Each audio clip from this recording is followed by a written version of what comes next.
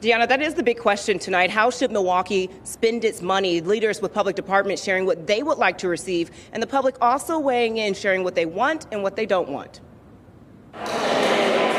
Inside the rotunda at Milwaukee City Hall, posters filled with budget information from city departments. This budget hearing laying out the amount of money departments like the health department, police, and public works say they need.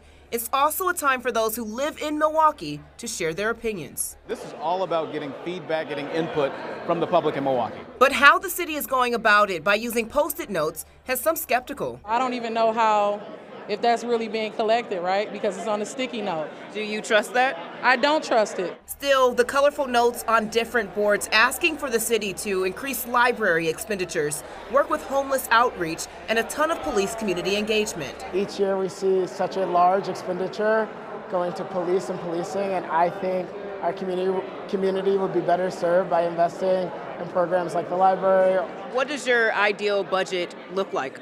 My ideal budget is, first off, decreasing the police budget. I want to see our community invested in the things that they need, right? Our community needs housing.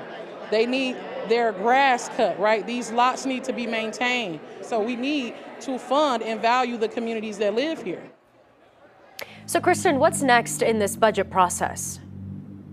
So this is the very beginning of a long process. The mayor said from here, he will take the feedback into consideration before submitting his budget proposal to the Common Council next month. From there, the Common Council will review and possibly amend the budget during October and early November. And then the final budget is expected to be adopted November 8th.